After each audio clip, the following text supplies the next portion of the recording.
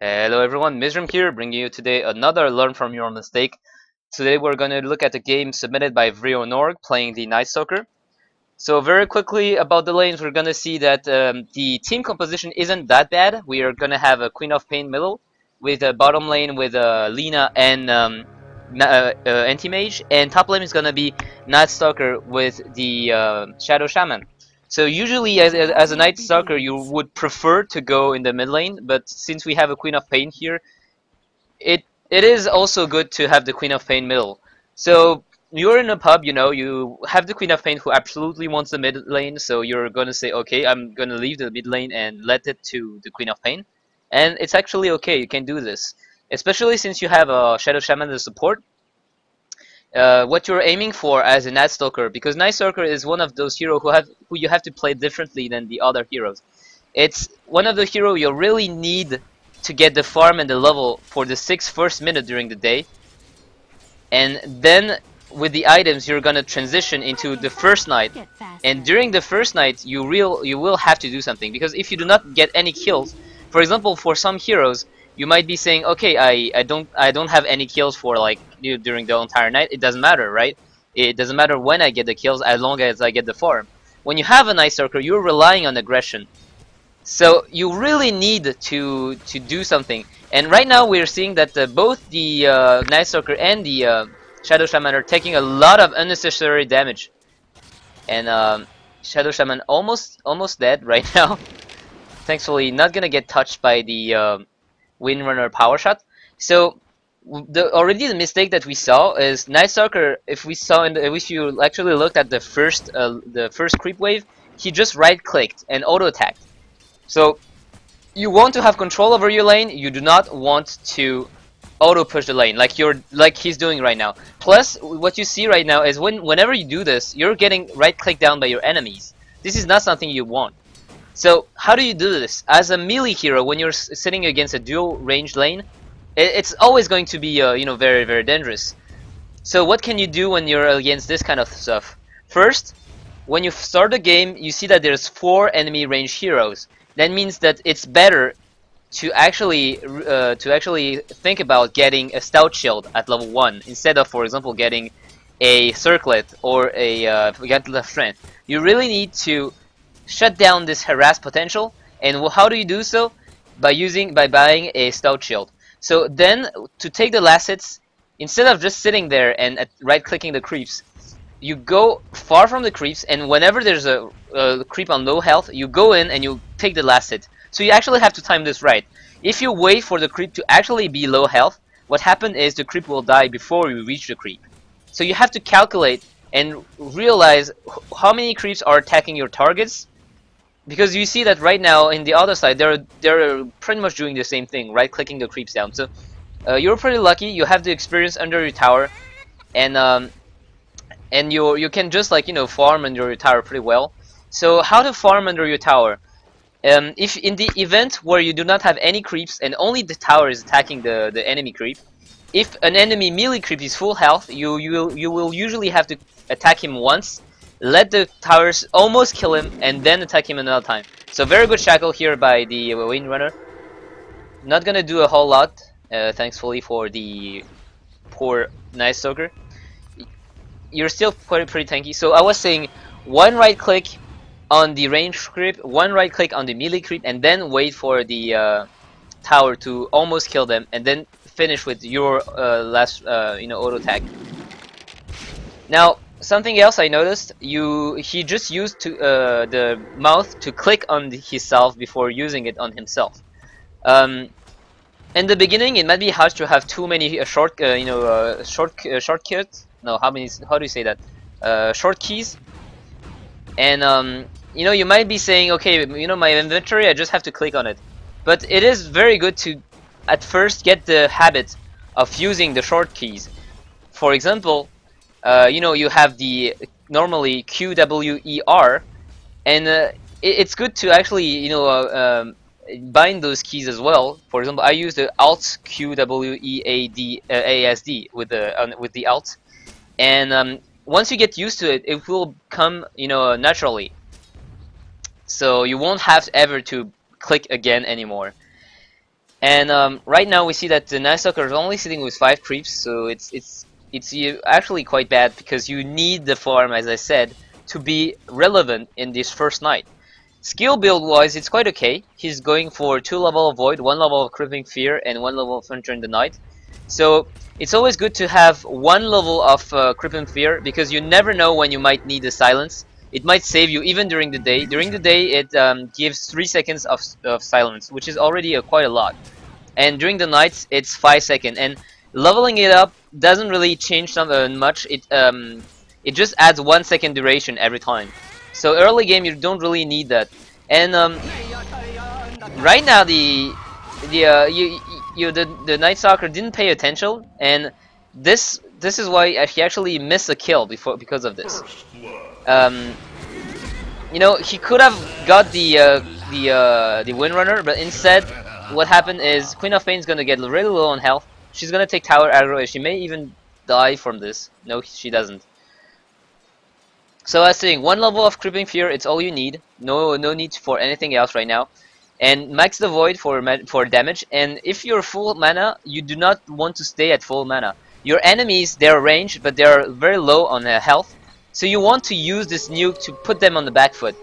So right now, if he gets the Void level 3, he can really put down some heavy harass on the little Wisp here. And he's not leveling up. So he actually no he didn't level the stats. But level 5, get your skill, man. And so right now the Night Stalker is just sitting on the lane, and this is something you do not want to have. Hunter in the Night from the level 1 to level 2 only adds 5% move speed and 15 attack speed. In the early game, you do not really rely on your right click damage. You rely on the burst coming from the Void. And if you level the Void instead, it adds 95 damage. From 160 to 255. This is 95 damage. It's enormous for a low level, low level enemy. It's something like, for example, if we look at the Wisp right now, he has 700 health, and the Windrunner only have 500. So that means that 2 Void almost kill the Windrunner. But instead, he levels the Hunter in the Night. And second thing that is wrong right now is Night Stalker is sitting on his lane, not doing anything, still farming up. Night Stalker, as I said, is a hero that relies on timing, and it also relies on the aggression.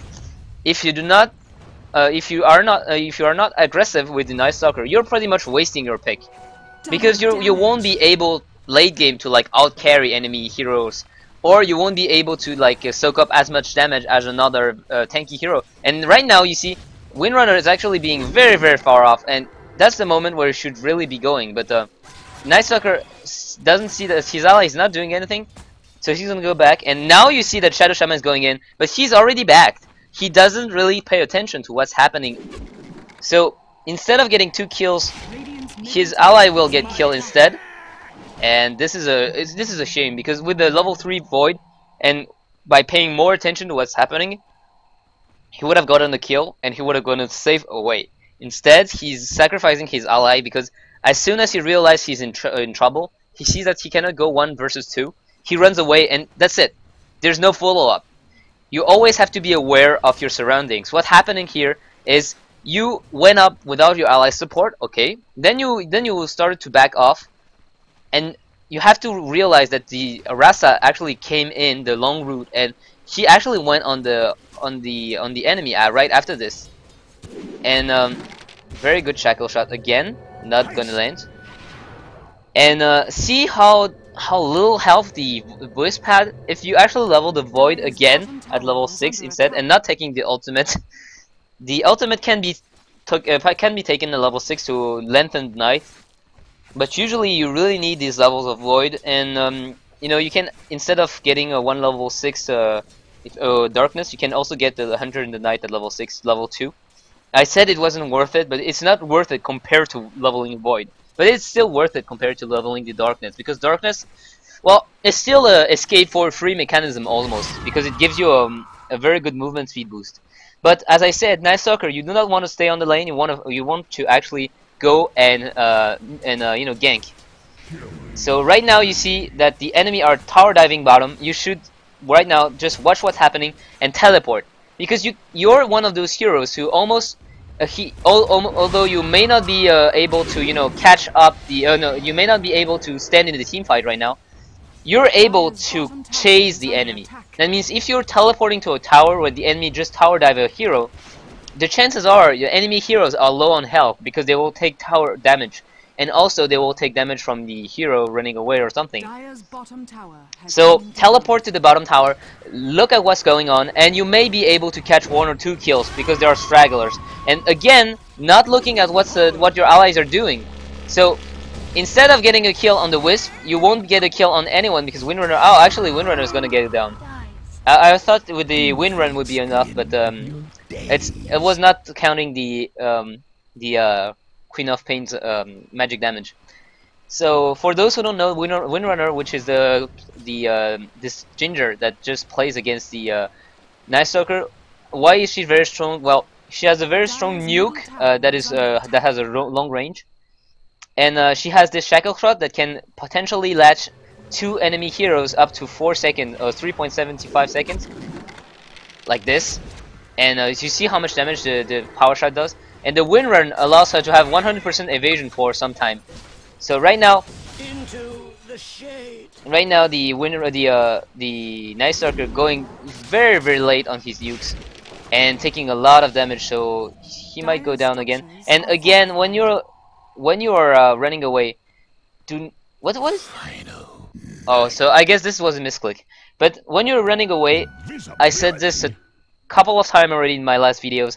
Do not look at where you're going. Look at where the danger is. So right click on the minimap, like he did this in the early game to go in the lane. You just, you're buying stuff and you right click on the tower and your hero will just go on the tower. You know that he's going to. So no worry here, no problem. Same for this. You're running away, right click on the tower or even farther than the tower, and then look at what's behind you. So right now, what can he go for? He does not decide to go for anything, and I think this is a mistake. As a Night Stalker, you really want to have these early items to really be efficient in the first night. And right now the night is almost going to be over, so never mind this. So, for example, what are good items on the Night Stalker? The Urn of Shadow adds 6 strength to you, and you already have 1 gauntlet.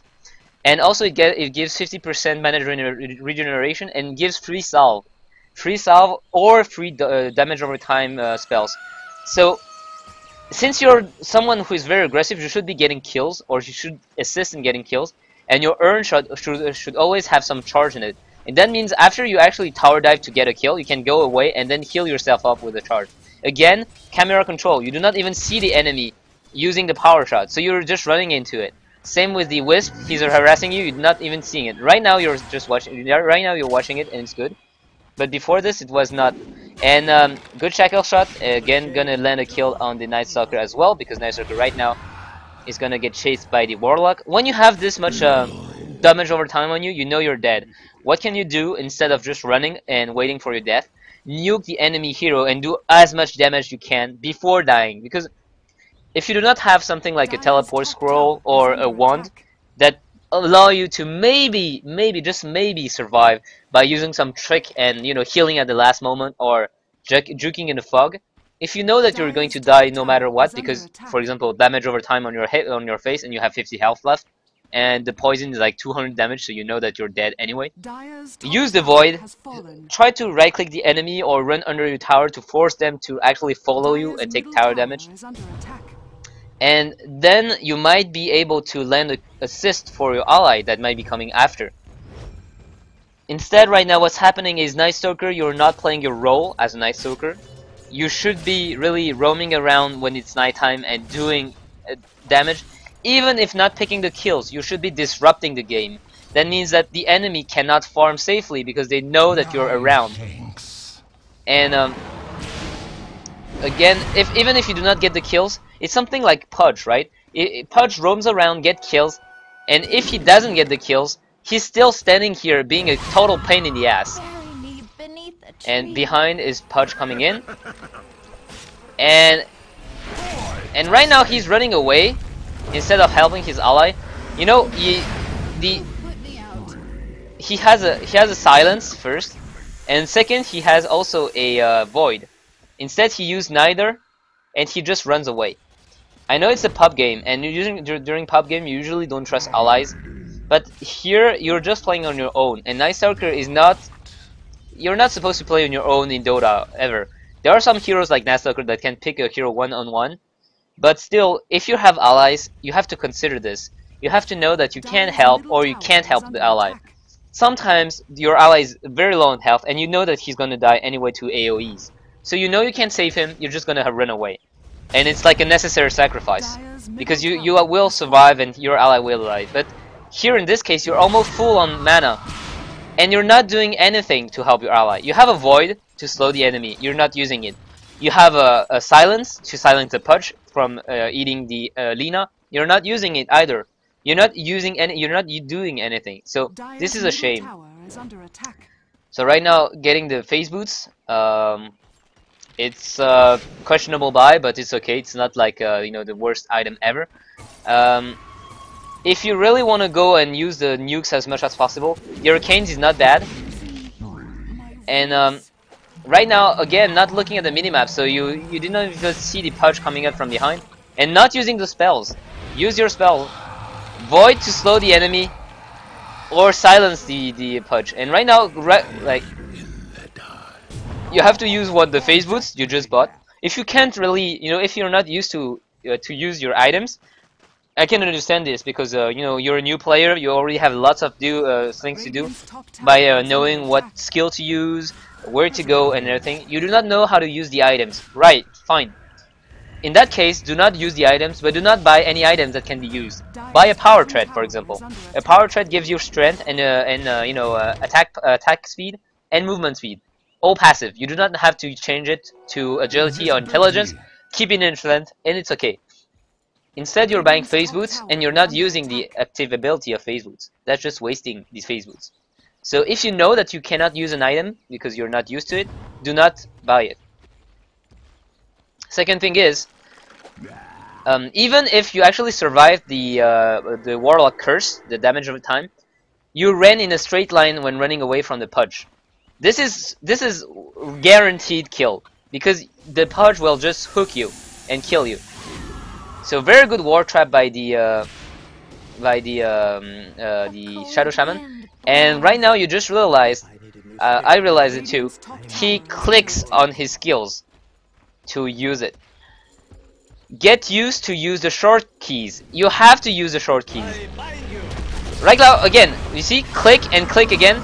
It delays you by a tremendous amount of time. You're not using any skill right now. You could be using so much skills, and you could be killing the Wisp as well. See Wisp on the screen, how little health he had? You could have killed him, but instead, since you need to right click to click on your skill like this, instead of just like pressing the Q and clicking, you're wasting a lot of time, and this is not efficient. You cannot do this. So I do not know what Dro is doing. She's running around getting killed by the towers, and why is he? So he's waiting a lot of times before going in. And right, let's just pause for a minute and let's see what item you could get if you're not used to click on the items. It happens. I'm not blaming you for it. I mean, right now what you have to focus on if you're watching this game is, if you're one of these players who is in this case where you have to click on the skills to use them, first focus on the skills. Focus on how to use the Q, W, E, R shortcuts. You need those shortcuts. You really need them. You cannot play without them. So get used to playing with the shortcuts first of only the skills. Let the items for later.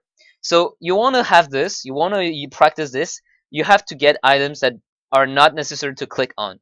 Because, for example, you come from League of Legends, and many of League of Legends items do not require to get clicked on.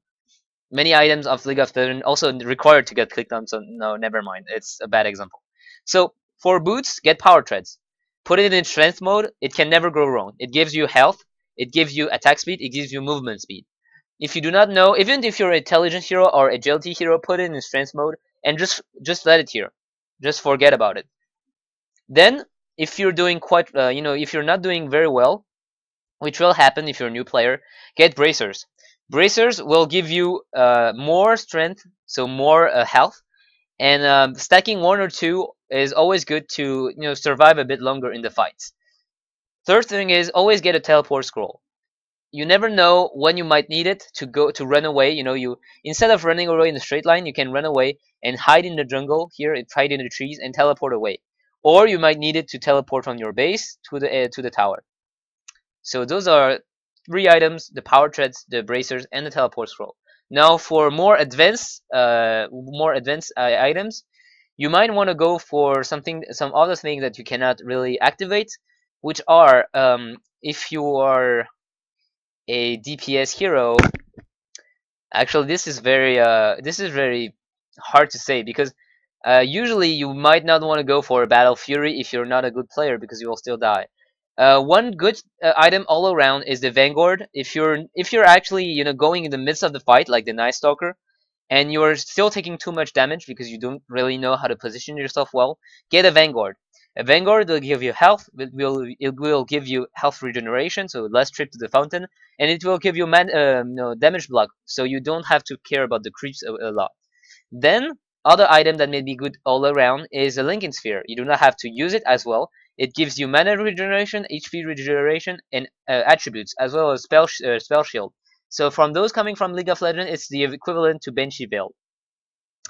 And other items that you might not need to activate is the Hood of Defiance, that you can buy if you have many magic damage output from the enemy, because it adds spell resistance. And you might want to go also for something like Assault Cuirass, which only adds the attack speed and aura. It's armor aura, so it helps you and your ally. Heart of Tarask if you want to tank up.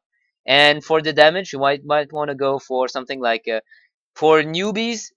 If you cannot farm well, Senjin Yasha is okay, because it's only items that requires relatively low cost, like 1000 maximum. And if you actually want to go for more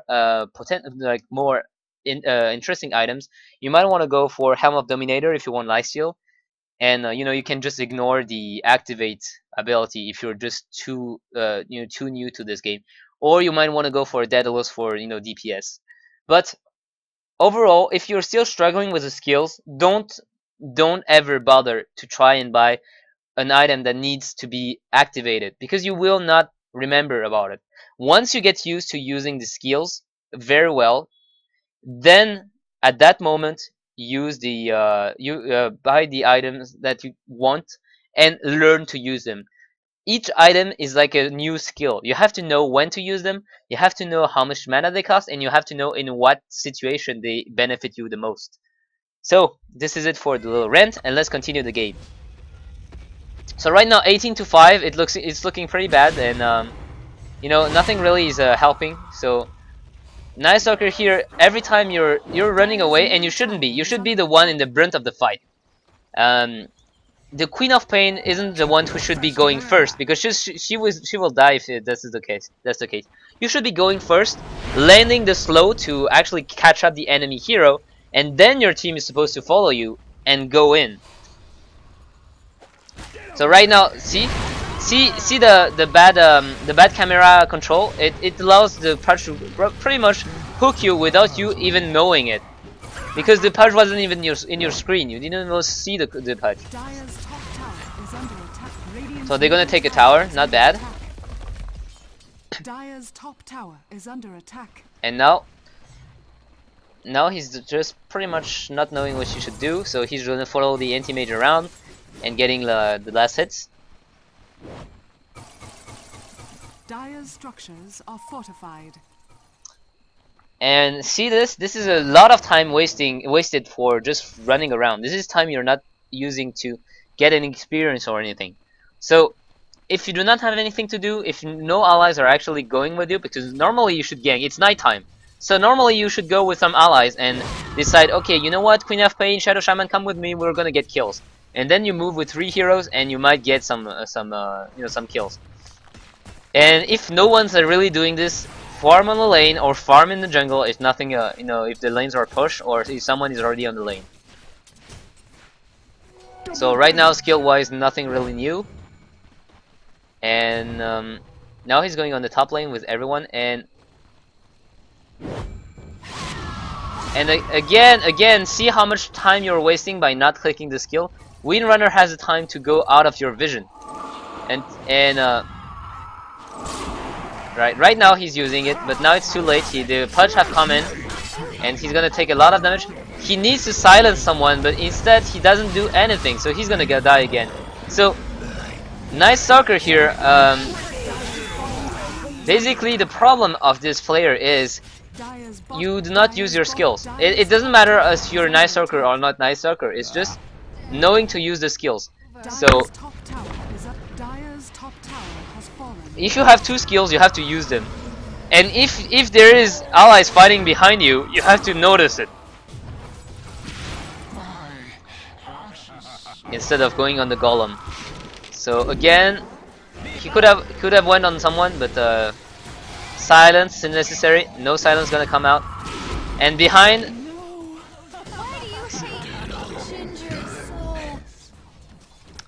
so at that point of the game, I think I pretty much covered all the Night Stalker's mistakes. Again, I'm gonna see if the game lasts any longer. So yeah, it's only it's only at half of the game, but I think pretty much all the mistakes have been covered here. So the problem, it does not really come from making huge mistakes. It comes from being too new to the game.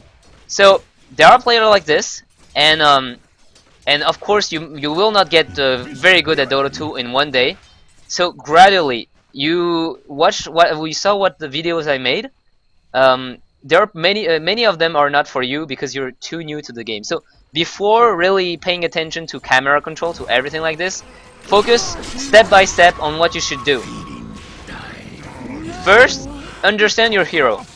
Do not use the Night Stalker if you do not know what the Crippling Fear does. Second, get used to the shortcuts. If you do not use the shortcuts, you will not win, you will not do anything, you will lose a lot of time, and you will never get better. So, step to recap, learn your hero, know what he does, and use the skills. Learn how to use the shortcuts, and learn to take any items that do not require to get activated if you are someone who can't activate the skills yet. Mate. So, thank you for watching. I hope this helped some very new players, and I'll see you guys next time.